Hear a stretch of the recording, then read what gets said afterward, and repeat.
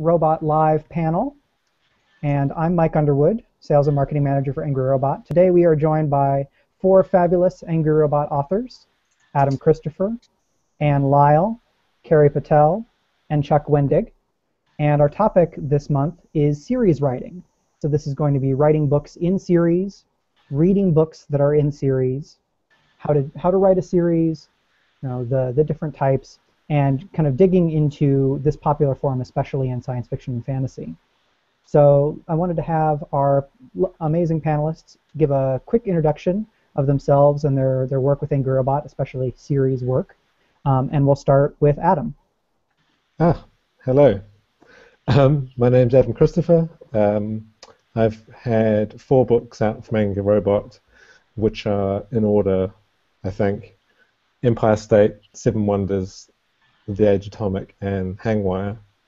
And of those, Empire State and The Age Atomic are a kind of mini-series, The Age Atomic being the sequel to Empire State.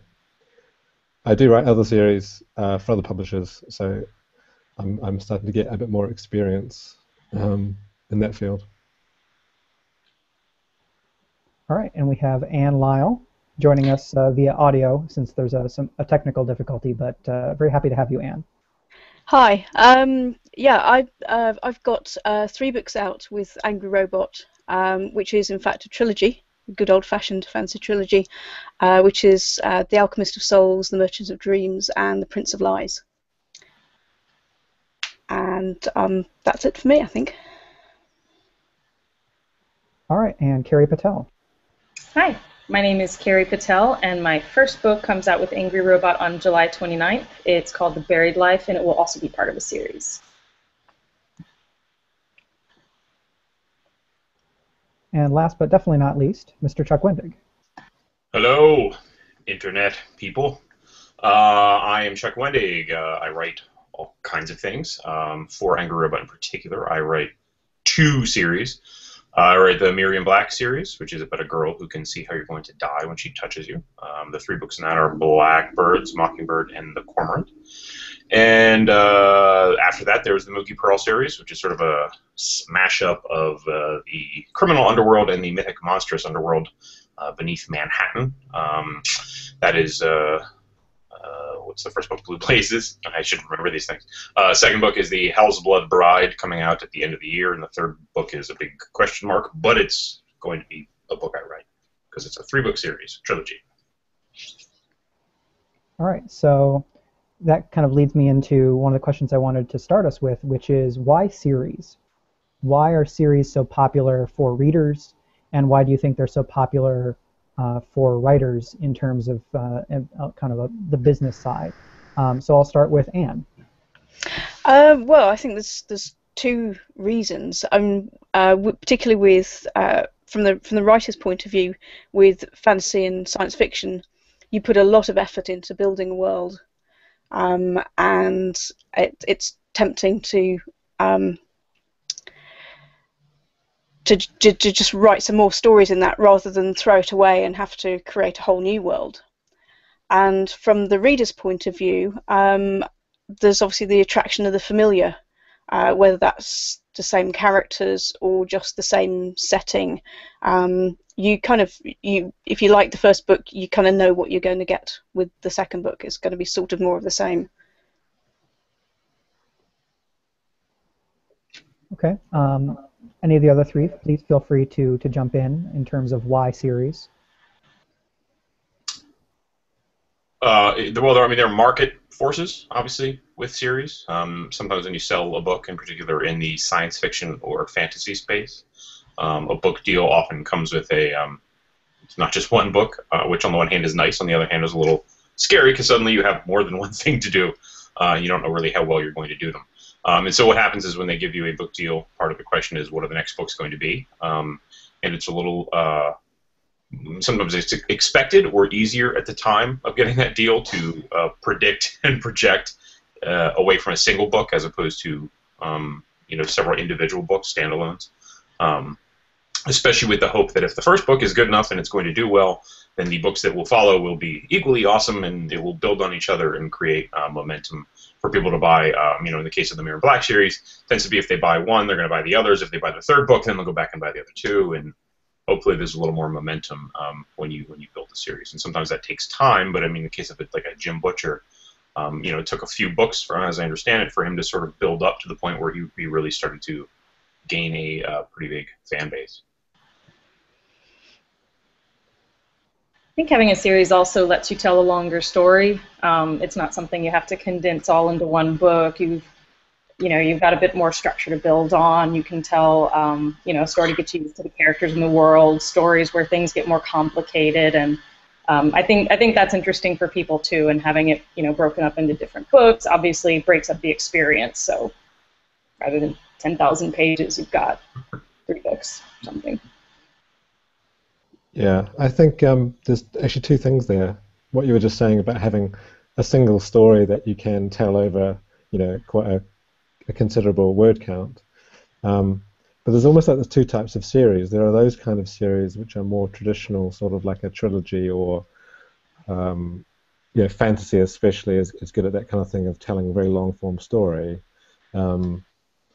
You can have a series where the story itself actually becomes possibly the least important thing, because what readers are coming for is the characters and the setting, and if they engage with the characters and if they enjoy the setting and it's something that kind of grabs their attention, then the story itself doesn't really matter. What they're after is what those characters will do. I think Discworld is a lot like that. Right. And actually, I kind of compare it to things like American network TV, where you can have a series that will run for, 150 episodes. The story itself is almost, it doesn't matter. It's what are the characters going to do. You tune in each week because you want to see what they're going to do. And that's how I kind of view that type of series as a book, as opposed to the other sort, which is a single story kind of told over long form. Well, that's the thing. Actually, the series kind of mentality, the continued story, and the continued staying with, generally with characters, is really actually very popular outside of books. Obviously, you get it in TV, you get it in comics, you get it in more and more movies are based on sequels and larger series sort of unrolling from the first. So it sort of stands to follow that books would emulate that a little more. Though, of course, you have early series in science fiction and fantasy way back when, so I'm not really sure which came first, which chicken or egg arrived on the scene. So that brings up a question for me. Where did each of your series with Angry Robot start? Did you imagine an entire longer story, or did you start with a single story, presumably involving a lead character, which has then evolved into a series? And we'll start this one with Carrie. Well, being the wide-eyed novice, I guess I was just thinking I'll, make this whatever I can make it. I wrote a book that I thought could serve as a standalone, but I think where it ends, it definitely ends with a question mark. There's something that's going to happen to the characters at the end. There are going to be consequences for what happens at the end of the book, and so, I thought, well, if whoever buys this would like to see more, there's definitely room for more. But again, if this is a one-book deal, I could, do that too. So I'm definitely very glad this has turned into a series, because I think there's a much longer story to tell with these characters and a lot more to explore with the situation they've gotten themselves into. And Chuck, for you, since you've got lots of series running, do series tend to start in the same way for you, or have some come to you as a larger story where others come kind of more episodically?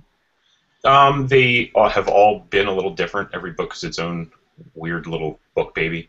The Miriam Black series was a single book conceived, though with the promise and hope of more of her. Like, I had a larger story for her in mind, and I sort of knew where her end was, but that single book doesn't account for that. It functions as a standalone. Actually, each of the Miriam Black books, the first 2 particularly, function kind of as standalones. You can just pick them up and read them, which is the goal. Mookie Pearl started out as something that I envisioned a 3-book thing. Like I kind of knew what each book was going to look like. And while that's changed a little bit, generally I'm sticking to it. In my young adult series for Amazon, Heartland is a big, like, it's one of those things where it's not just a trilogy. I sort of envision it as a series of unfolding trilogies. I don't know that anyone will ever read them all or if they'll ever exist in the world, but that's, my brain is that's the labyrinth I've crawled down. And Anne, for you, you've got a clearly delineated trilogy. Where did that start for you in terms of being a series or an individual work? Well, it kind of started out as an individual book in the sense that I was just basically making it up as I went along, kind of thing. It was my first proper novel, and but in between editing it, I discovered that there was more to the story, and I wrote a sequel. And so by the time I came to Angry Robot, I had a fairly good idea that it was going to take 3 books to finish off and tell everything that I wanted to tell about the story. So yeah, that's how it kind of evolved in the course of the writing. And then Adam, you've also got a couple of different series. How has the process worked for you on those, especially since Empire State and Age Atomic are maybe a little bit more standalone with regards to each other than some series? Yeah, I'm quite a fan of the standalone novel, whatever genre that's in. I'm fans of people like Stephen King, who, apart from things like The Dark Tower, has had, I don't know, 40 novels come out, actually all standalone more or less, with kind of cross-linked elements sometimes. So like Empire State, which was my first novel and one of the kind of first ones I actually wrote, it was very much a standalone novel. That's the idea I had. That's the idea that Angry Robot liked. It's like what someone was saying before about you have built a world and characters, and perhaps it's easier. Not easier. Perhaps you want to create more in that world, because if you put all the work in and it's kind of come alive in your mind, it's kind of logical. So the Age Atomic, which is the sequel to Empire State, it's a sequel. It's got the same characters. It's got the same setting. I tried to make it a standalone novel as well, that you wouldn't have to read one without reading the other, but that kind of didn't work. I think a lot of people have said that actually the Age Atomic doesn't make any sense if you haven't read Empire State, so never mind. The other stuff I'm doing, I've got 2 series of Tor, 2 completely separate series. Again, one of which it's 3 books, but each one is kind of standalone. I've got the setting, but in each book it's different characters, and we're kind of seeing different elements of the same world, because it's like a kind of big world thing. And then the other one, which I haven't started yet, but that's coming out kind of next year, that is actually a trilogy, my first trilogy, where it's kind of 3 individual stories, but an overarching story arc. And that's actually the first time where I've planned that from the beginning. Everything else has been kind of individual novels. So that'll be interesting. Okay.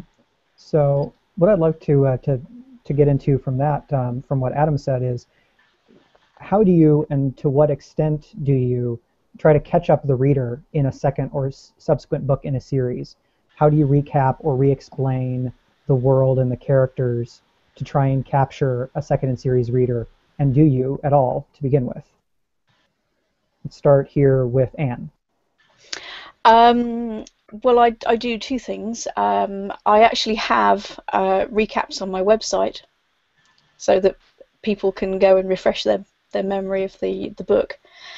Actually, within the book, it's tricky because you don't want to bore the returning readers with lots of explanation. So I just try and trickle bits in to help orient new readers who might have come across them by accident and not realizing it's part of the series, or couldn't get hold of the first one. But it's definitely a balancing act.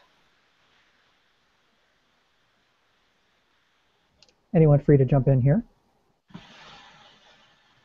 I don't, it's tricky because with like the series that are more planned to be a series from the beginning, something that's a trilogy, and you absolutely unequivocally need to read the first book, I don't really worry about recapping too much because, yeah, I mean, you just pretty much have to. Nothing's going to make sense if you haven't read the first book. With the Miriam Black series, I would like people to actually be able to read the second book or third book without being completely bewilderingly lost. And in that case, the lucky force that's on my side is that the premise is fairly simple to describe. There's not a huge, giant meta plot. There's not some epic mythology. The concept of this character's psychic ability is not convoluted in any way. So it's easy to just sort of jump right in and give those beats and demonstrate them as opposed to like, and by the way, like wink, wink, I'm just going to sit and tell you the story. I'm demonstrating them in terms of the plot, which is sometimes tricky but more fun anyway. Something like that. So again, it's a little bit different from something that's like a planned 3-book arc versus something that could be, 6, 7, 10, 20 books series-wise. Chuck, do you think that's maybe easier with a series that's set in our world where there's less explaining to do? Oh yeah, because anything that's, as I said, anything has that like really complex mythology or really intense world building, it's very hard to build off of that on a second or third book without people having the foundation of the first book. But again, then the question is, well, how much do you need if it's that rich, if it's that densely moist of a cake? Do you really need to recap it at all at that point?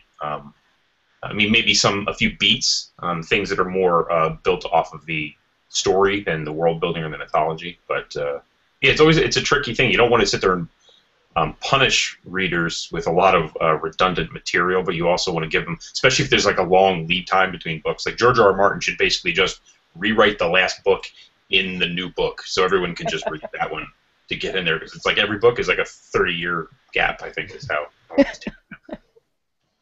Actually, I find it interesting, kind of what you're saying, as a writer, trying to keep track of things in a world that you've created. If it's a secondary world, it is much easier to write stuff that's set in our world, and then you've got yourself a head start. But trying to keep track of things. I mean, I have lists and lists of things, and if you're writing like the second book or the third book, and you think you want to do something cool and exciting, then you find that you can't do it because you've already established something in a previous book, and you're just like, oh, if I only could go back and change that. It's difficult, and I think it's something you have to bear in mind for the reader. How do you seed enough of that information into the subsequent book in a way that's interesting? It's definitely a challenge. I've found a challenge. I have lists. I have so many lists. I have them like plastered, on my walls. I'll tell you one thing that was phenomenal for me, and this really sort of surprised me, and it really made this, because I'm writing the third book in my Heartland Young Adult series. I wrote the second book, and then my publisher Skyscape sent me an email and sent me a document with basically like a glossary and a world building thing. Like, it's not even going in the books, just like all this stuff. And I was looking through it, I'm like, oh my god, I forgot all of this stuff. Thank God they did that. It's like, editors worked needlessly to do this for me. I have the same. My stuff at Tor. Like, I've got like a big 100-page compendium. Yeah, it's awesome. Brilliant. Yeah. So I wanted to go back and grab a comment from Carrie. Oh, it's probably been covered. Yeah, I was just saying that, like you guys were saying with George R.R. Martin's novels, sometimes it can be helpful to recap a little bit, not just for new readers, but for returning readers who may have taken a break between the books. I found that sometimes, because if it's a series where you're returning to not only the same world, but the same characters, there's sometimes natural situations where you can bring those things up, not go into the full explanation, but at least give some hint of, oh, right, this was sort of the tone between these characters, or, oh, this is, just a sense of what happened. If you really want if you need everything, you can go back and read the first one to be sure. But I think as long as you avoid as what we did last time we were together, I think that can be helpful.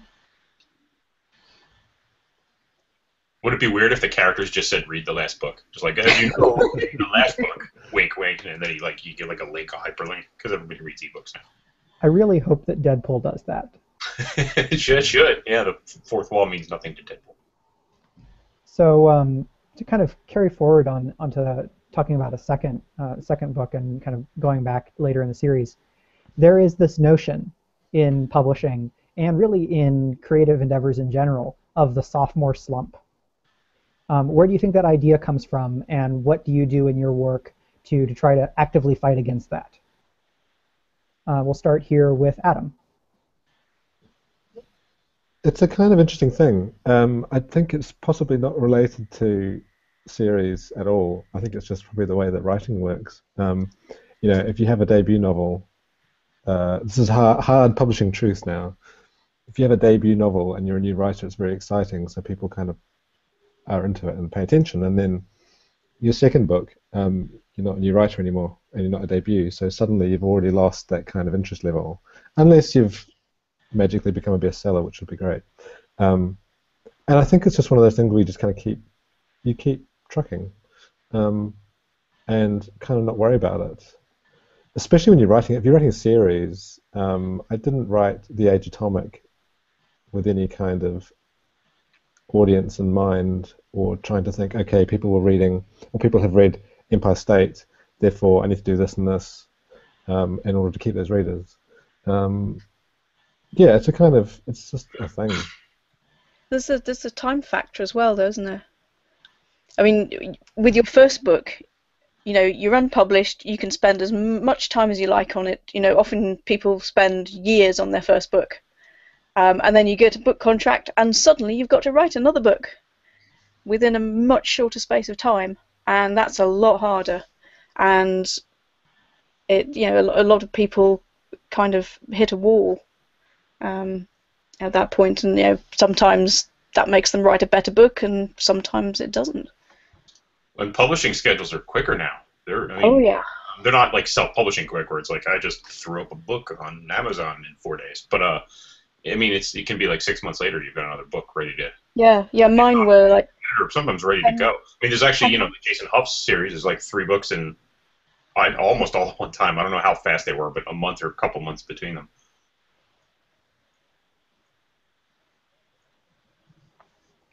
So other thoughts on kind of how do you write that second book so much faster?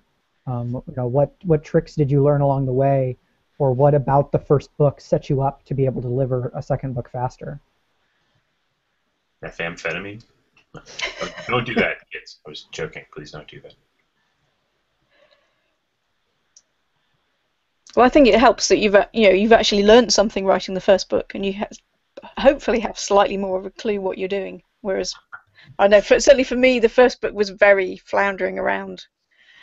It helps if you at least rough draft a sequel whilst you're trying to sell the first one, which is what I had. I ended up rewriting it from scratch, but I had an idea of where I wanted to set it and some key characters, and that certainly helped. It took me like almost 5 years to write Blackbirds, and it took me 30 days to write Mockingbird. I think about 45 days to write the Cormorant. Part of the great thing about writing follow-up books is that first book you're always sort of, like you say, floundering about, like you're just flopping around, like trying to figure out what you're doing. But in that second book, it's like you know the characters and you don't have to explain it anymore. You don't have to really build the world so completely. There's a lot of things that are in place, a lot of that fundamental sort of, I'm just sort of trudging through this and sort of building to something. You've already built to something, and you've already possibly exploded something, or people have already died. There's some really good energy coming off that first book. And so for me, getting the second book is, so far to the number, the second book has been a lot easier for me. Just because I don't feel like we need to introduce the characters. Like, we already love them. I know why I dig the characters, and I've already heard from readers maybe what they like about the characters. So there's a lot, the lubrication is already on the gears at that point. Yeah, I mean, that's a very good point. Empire State, for me, took probably 1.5 years to write, and then The Age Atomic was like 4 months, which now, which is like 3 or 4 years later, sounds like total luxury. 4 months to write a book, it's crazy. You could do 4 in that time. Because that's another thing, is that as you keep writing, you ideally get better and you get faster and you write. And when you have deadlines and people kind of depending on stuff coming in, then you learn how to do it faster. That's just a kind of fact, I think. So what do you all do to kind of take what you've done in the first book and then build on it in a larger story for certain types of series, or to continue in other types of series? You know, do you do a once more with feeling? Do you change something up in terms of setting or character? Like, what do you do to make a second work both a continuation and its own thing that's worth building excitement toward, rather than just kind of a slow decline towards nothing? I think I found, for me at least, one thing I'm excited about in book 2 is taking the conflict to a larger stage, and I think that's something that always makes, you know, follow-up seem worthwhile. It's like, okay, well, we saw this thing, why should we care what happens next? We should care what happens next because it's even bigger than what just happened. And with characters too, I think it's interesting to force them to change, and to put them in new situations that are going to reveal parts of themselves that they weren't really previously aware of. So I think revealing those character surprises and showing how maybe events have made them stronger, maybe weaker, or just different can be a lot of fun too. Yeah, I think that kind of nails it for me, because with the second books and always follow-up books, my goal is to, number one, make the world bigger, to see more of whatever world we're playing in. I want to see more of it, because usually that first book is sometimes a slightly myopic slice of it. But as much as then that second book is going out into the world, then it's also going into the character more. You're trying to learn more about what makes them tick, about their history, about what kind of, you know, what's the evolution of the character going to be, and, you know, and in both of those things, then what you end up doing is you introduce new problems and you escalate. You know, you basically turn the screws and make the world and the character more complex and convoluted. Yeah, same as Chuck, I think, really. The first book in the series tends to be quite focused, but hopefully by the end of it, have opened up some can of worms that really needs dealing with in the second book. So in The Alchemist of Souls, the characters find out all this secret stuff going on, and then I take them from London off to Venice, to deal with some more things, and yeah, just keep on escalating the problems that they're facing. Yeah, that's definitely the kind of the key to it. I think you're starting off small, and you're letting the story kind of grow, and the situation grow. And I love things like in comics and TV as well. You can see a pilot episode or a first issue. If you go ahead to the end, it can be a totally unrecognizable world. Same kind of characters, same characters, and you just think, how the heck did they get to where they are? And I think the possibility to do that in a series of books is pretty cool. The stuff that you can seed early that can be so inconsequential and minor, and then by the end of the series can become like the big thing that was always there and always hidden. That's kind of really cool. That's really exciting in terms of writing, I think.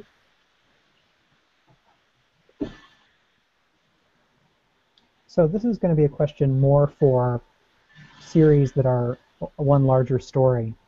How do you write an ending for a first and especially a second book, where there are more frequently cliffhangers, so that the ending of an individual book in a larger story is satisfying on its own? Like, what do you resolve versus what do you leave kind of still hanging in order to kind of find that balance?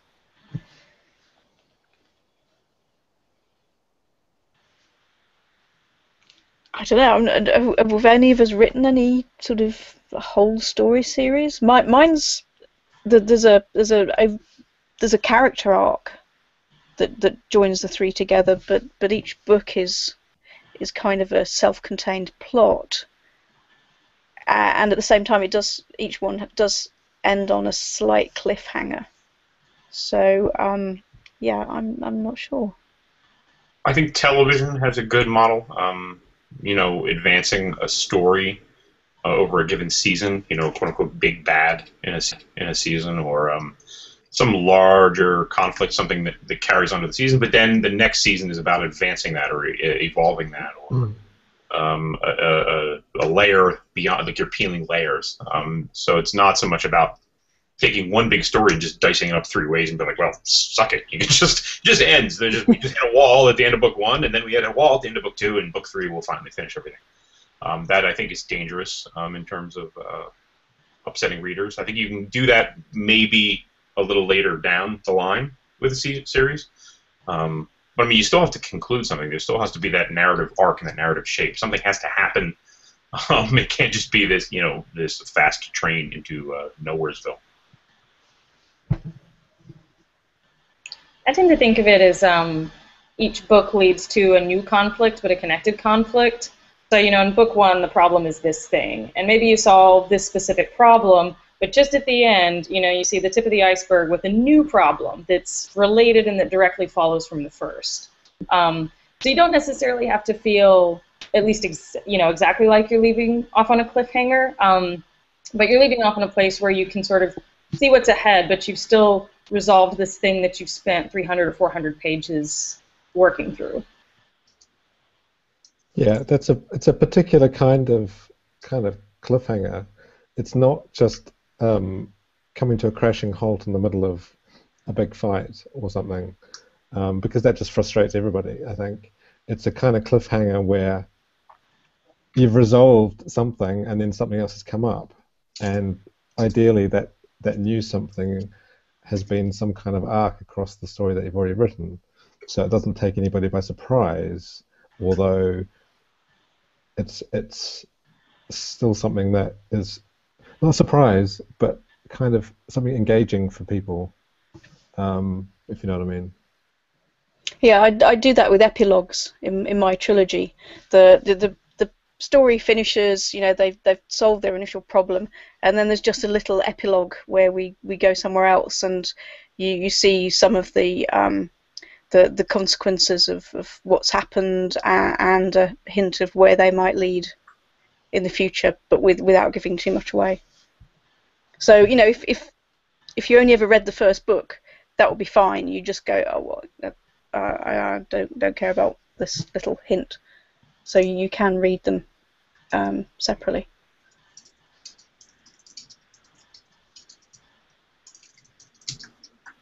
So to move sideways a little bit before we get into questions, because they're starting to pile up, excitingly, what are some of y'all's favorite series in books and in other media, especially series that you kind of think that you've borrowed from or learned from, and how to kind of tell an ongoing story or an episodic story? Robin Hobb. Robin Hobb's the Assassin series. Man, first of all, she nails character. I mean, just to the very nuance of how characters work, and how also to make those characters, to make really you, the audience, the reader, hurt through hurting her characters. And she's needless about it. It's not. It doesn't feel sadistic. But it's a hard universe, and it's a hard story, and you kind of take it along for the ride. But the great thing that she does is you've got this first trilogy, which is set when the nascent assassin is young, then kind of this middle trilogy, which is middle of his life, and now I've just gotten the new first book, A Fool's Assassin, in this third component, which there was never going to necessarily be one. She was just like, well, if I have the idea, I'll write it. If I don't, I won't. And it fast forwards to the point where the character's kind of an older man at this point, with children and a life, and kind of settled down. And a lot of the characters are gone. They're dead. So it's a strange, continuance. It's not something that's like well, it's just another nebulous year in the character's life, and let's move the piece forward. It's this really awesome, richly layered, powerful series. So I totally recommend Robin Hobb as how you do series right.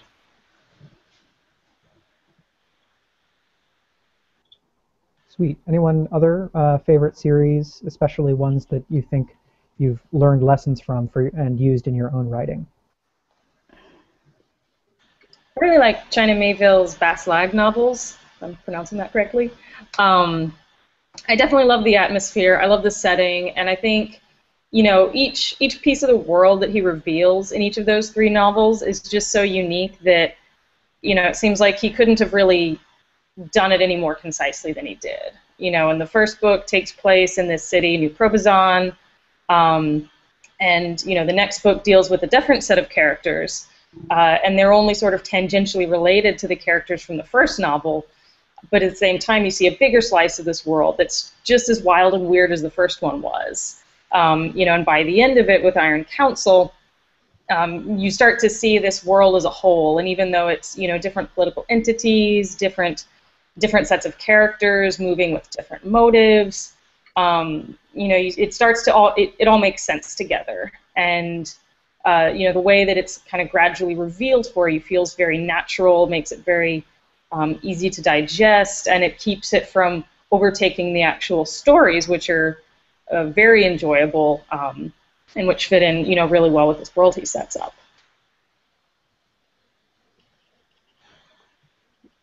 I'm just looking around my shelves trying to think of an answer. Any crime series that were particularly influential for you? Yeah. As an example of the kind of series of standalone novels where you're following a character and a setting rather than a single story, one of my favorite authors is Lawrence Block, who's a crime novelist, and he's got a series of novels starring this guy called Keller, who was a hitman in New York, and he collects stamps and kills people for money. And it's just one of those things where when there's a Keller book, you just pick it up and read it because you want to know what he's going to do next. The stories are there's a kind of loose story arcs, but it's the character and the setting more than anything. I think crime is quite good for that kind of thing. In crime, you can have very, very long series by the same author with the same characters, and kind of story arc almost goes out the window.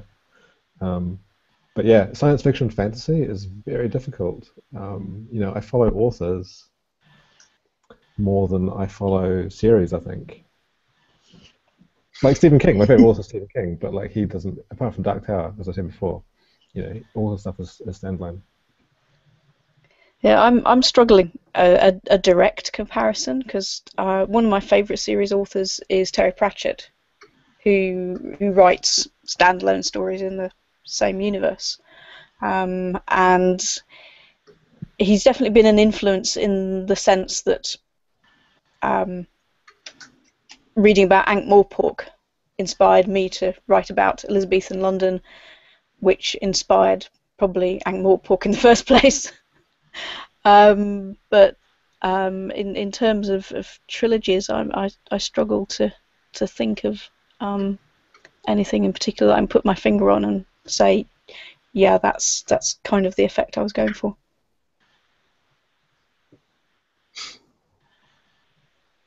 Okay. Well, we can start bringing in some audience questions, and for folks who are watching, you can ask a question. The best way to do it is on Twitter with the hashtag #AngryRobotLive, and we'll try to get through some of those. And some people who ask questions will win fabulous Angry Robot prizes, including works by our participating authors. So if you ask a question, you'll have a chance of winning one of those glorious prizes. So get to Twitter while still watching. You require multitasking.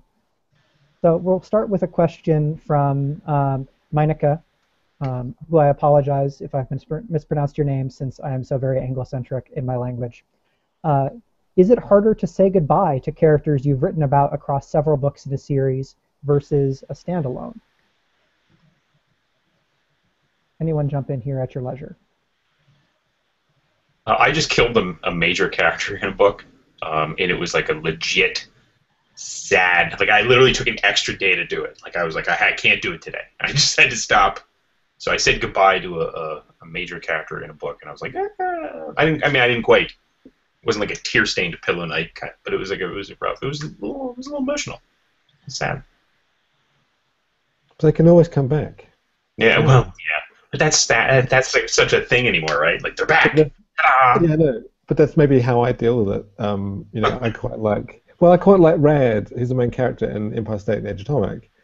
And, okay, it's 2 books, and they're kind of done, and he kind of exists in this ethereal nothingness now. Maybe I'll do another book one day. So there's the kind of the potential that he could come back. Kind of makes it easier. I haven't killed a major character yet, so I'm not quite sure how I'm going to deal with that. I'll come to you for counselling. I will count you to just cry. Just cry it out. Weep the poison out. And what was it like for you to wrap up a trilogy and to kind of have your characters reach a certain point where maybe you will or maybe you won't be able to come back to them and give them those grace notes at the end of a story? Well, for one thing, after 3 books, you're kind of slightly sick of the sight of them in some respects. And you feel the need for a change. I know I'd always seen an end to Mal's story arc, the way I wanted to wrap it up, and so it was very satisfying to come to that end and go, right, I've written his story, but at the same time I've left some possibility of going back to that world. If I ever have any more ideas for stories, which I don't at the moment, but one can never rule these things out. Okay. Our next question comes from Nick, and he asks, when you start a project, are you already thinking about a series, or does it turn into a series over the course of writing? And we'll start here with Carrie. I think for me, The Buried Life became something with like the promise of a series as I was writing it. I think when I started out, I had kind of a basic, structure, basic plot. I knew the characters, I knew the kind of trouble they needed to get into, and I think by the time I got to the end, funny where I first ended at one place, and one of my beta readers said, "You need to give us something more," and so, I fleshed it out a bit more, and then it was like, okay, well, this is a good ending, but it's this is the end, but it's clear that something happens after this, and so if I have the opportunity to continue it, I certainly will.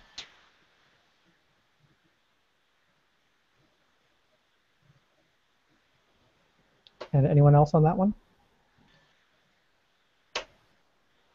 I think you're always writing maybe with an eye to something in the future. I'm not really sure. I wrote a book called 7 Wonders, which is a standalone superhero novel, and there could be more in that series. Because again, I've got the world, I've got the characters. I never intended there really to be any more, but maybe. In terms of trying to of things growing from an initial kind of start, I wrote a short story, kind of novelette, which is going to be on Tor.com next month. And as I was writing that, I kind of thought, oh, that would be cool for a novel. And then as I then talked about it with the editor, it's like, actually, there's going to be 3 novels, all of which just came out of comments and discussion about a short story. Certainly from the beginning, it was just going to be this short story. So it's definitely possible. I think we're all trying to, as writers, we all kind of try and see the future with what we do. Sounds kind of weird to say it like that, but yeah. I dissect pigeons for that. I don't know what you guys do. Okay, yeah. Goat entrails. Yeah. Yeah. Goat, that's good. Hey. Tasty afterward. Okay, and the next question is from Rakib at I Hate 00. I Hate Critics, I think, is his website. So what is more fun, to write the start of a new series or to write a new book in your previous series? And I would expand that to, how are they different kinds of fun, if they are?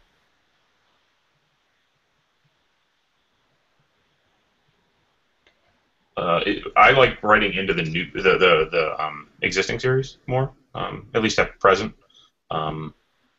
Especially like I'm hankering to get back to Miriam Black. Like I have like an ache in my marrow for that. So I mean I enjoy that. I enjoy revisiting a world, and it's like It's like hanging out with like friends, like old friends. Like it's not, sometimes meeting new people is hard, but hanging out with people you like is awesome. That's to me what writing a follow-up book is like. That being said, I also long to write some standalone books where I don't ever have to see those people again.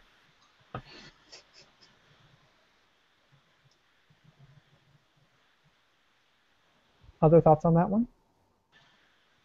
Yeah, it's definitely easier to write with characters who are familiar.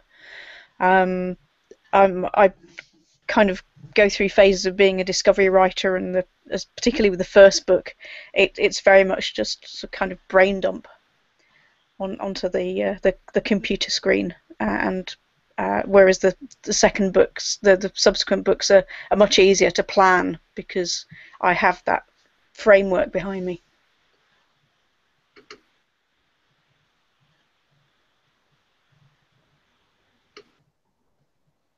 I agree.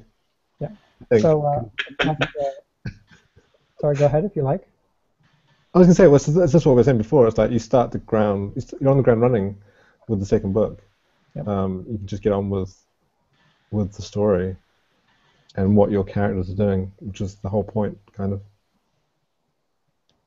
So our next question is from the Roundtable podcast, which I, through secret knowledge, know is powered by Dave Robison. Do books set in the same world but completely different characters or stories still constitute a series? And I'd extend that into, when is it more useful to talk about things as being a series, and when is it more useful for them to be standalone or to kind of entirely distinct? I feel like people talk about the Culture novels by Ian Banks as being a series. And the China Mayville novels, I think, are generally referred to as the Baslag trilogy as well. I mean, I think you can still think of them as a series, for no other reason than there's some kind of continuity between them, and especially in a speculative fiction world, there's just something extremely unique about probably the world you're visiting, even if the characters are different, even if their stories are different, and so I think it's something that certainly unifies books, even if, again, all they have in common is the setting and the world. Yeah, I mean, I have that with my space opera series from Tor and Titan. It's 3 books, but they're completely different characters in each book. All that is the same as the setting. It's a kind of this big intergalactic war. And in each book, I'm telling the story of a kind of different aspect of that war and the different people involved. It's, in a way, they're definitely standalone, and that kind of makes it probably easier for people to pick up the other books. But again, they're kind of sequential, so there's going to be there's an arc across them, even though it's different. It's a kind of very much a larger arc of what's going on. But yeah, it's a series. It's not a trilogy. It's not a trilogy, but it's a series. Maybe that's how it works.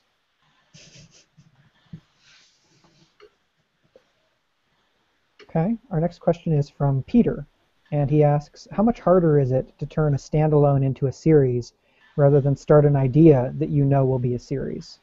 And then I would modify that to, is it harder?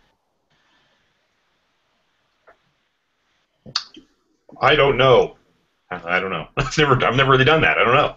I've not. That seems like it'd be hard. Like to take something that's specifically a standalone series and then. I mean, I guess it depends on the book, really. If it's something that's like, it's a book about a detective who solves a case and the detective is alive at the end of the book, I would think you can probably just do more of those.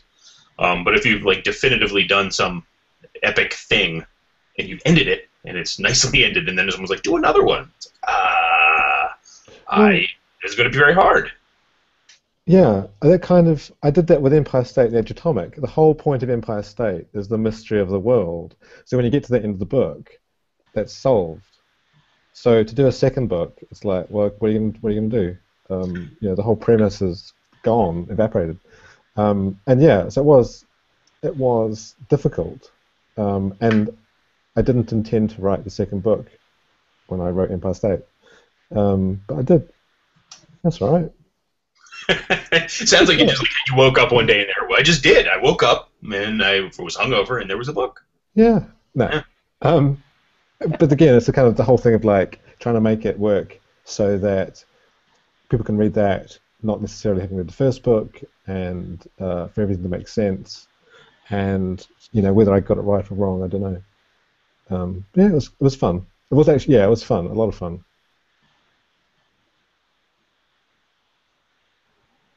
Okay, so we'll do one more question, I think, then wrap up. And let's see, what do I want to grab in here? Let's hop over to a different question on Twitter from Steve, who asks, do any of you all have a playlist that you write to, and if so, what songs? Especially if you have a series-wide playlist that then maybe gets modified per book, he said, asking a hopeful leading question.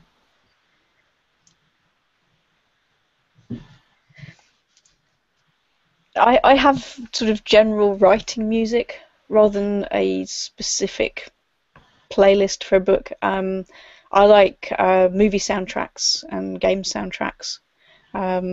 Instrumental. I can't have words going on whilst I'm trying to write because the two parts of the brain interfere. So things like the Pirates of the Caribbean soundtrack and Thor, Assassin's Creed, just whatever takes my fancy. Something and I actually create mood-based playlists. So I'll compile all the sort of high tempo stuff together for writing action scenes, and then I'll have another playlist of quieter music for the sort of sneaking around kind of scenes and so on. Anyone else write to music? Yeah, as Anne said, I don't have kind of playlists. I tend to get stuck with an album or a CD or something for a book, and it's kind of like this Pavlovian response where if I'm writing or editing, it has to be that album, and I have it on rotate endlessly. I wrote a novel to one album by Brian Jonestown Massacre. I'm writing a crime novel at the moment, which is a combination of Black Eyed Peas and School of Seven Bells. I don't even like Black Eyed Peas, but it kind of, I heard it, and it came up on repeat, and now I can't work on this book without putting on that album, which is fine because it's all about kind of setting the right kind of mood for yourself, and if you can find if I find something that suits the book, tone or atmosphere or something, then I'll stick with it. I don't know what's going to happen when I hear that song out there somewhere if I'm like shopping, and it'll come on in the mall. You'll go into a trance if you get writing a book. Yeah, yeah. Yeah. I cannot listen. Sorry. Oh, yeah, no, continue. Do you have more? I was going to say, obviously the stuff that I listen to as words, I find that if you listen to it long enough, the words stop having any kind of meaning. They become music. Yeah. Another instrument. I can't listen to music while writing. It drives me completely nuts. I like quiet, and of course I have a toddler, so quiet is no longer an option. But I can't listen to music. But I do, like with Miriam Black in particular, I have a series of songs and albums that kind of work for me. But I can't do it while I'm writing. I do it sort of like if I'm in the car or later on in the day or whatever. It's kind of inspirational for me. It gets into my head, but it's not something that happens when I'm composing words. I think I'm probably a lot like Anne on this one. I have writing playlists that I like that generally aren't tied to a specific book, but they just sort of work for one mood or another. I can listen to some music with words, but they have to be either kind of mumbly or vague or just sort of easily turned down with the music. I like the Smiths. I like Doves. I love the soundtrack to Sword and Sorcery, the iPad game. Yeah, good mix of instrumental stuff and bands that can just sort of easily be turned down and provide almost white noise, but moody white noise. Yeah, I mean, Hang Wire takes its title from a Pixies song, and the whole book is filled with imagery from Pixies lyrics and things. But I found I actually tried to listen to Pixies while I was writing it, and I couldn't do it. It was almost like a kind of overload. So yeah. But it's very, very important to me. Yeah.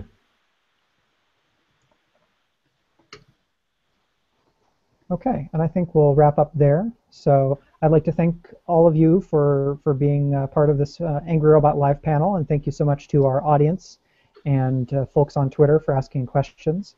I'll follow up with some of you lucky question askers to give you your prizes. The panelists will get their prizes shortly after the panel. They've been discussed individually. It's small participation trophies in the form of an email. Starting with Adam, if you can briefly remind us where to find you on the internet, and then talk up your next book or work of arty type of thing that you want to be able to promote. Okay, so briefly, you can find me on Twitter as Ghostfinder, which is a name I'm stuck with now. My website is adamchristopher.ac, because that's my initials, which seemed cool at the time. Now I'm not so sure. I don't know. My next book is not out till next year. I've got a series for Tor and Titan, which starts with The Burning Dark, and it's 3 books. I've got another series, which is going to start with Brisk Money, which is a novelette on Tor.com. I've got other stuff coming out next year. I've got a comic coming with someone not too far away from this hangout. Yeah, that's me. Thank you. All right, and Anne? You can find me on my website at annelyle.com, and I'm Anne Lyle, all one word, on Twitter. I'm currently working on a Secondary World fantasy series, but it's still very much first draft stage, so yeah, there's not much to say about that. So just go and buy my Elizabethan books from Angry Robot instead. Right, Carrie? Hi, my name is Carrie Patel. It was lovely talking to everybody. You can find me on Twitter at Carrie_Patel. I have a website that is electronicinkblog.com, and my first novel, called Buried Life, will come out with Angry Robot on July 29th. And Mr. Chuck? Oh, hi. On the internet, you can usually find me in the ducts somewhere, usually eating rat bones and putting things in my hair. Or you can find me at terribleminds.com or at Twitter, Chuck Wendig. My next book coming out will be Blightborn, Book 2 of the Heartland series. And I cannot confirm that I'm writing a comic with Adam Christopher. I will not. It's not even a thing. Why would you even think that? Who said that to you? No one. Shh. Shut up. All right. Thank you all so much for joining us, and there'll be a recap on our blog. And stay tuned for news of yet another Angry Robot Live panel. We'll keep doing those since many of you have been watching, and this makes us all very happy. The robotic overlords shall stay their murder faces, but only for a little while. Thank you all so much. This has been Angry Robot Live, and stay angry.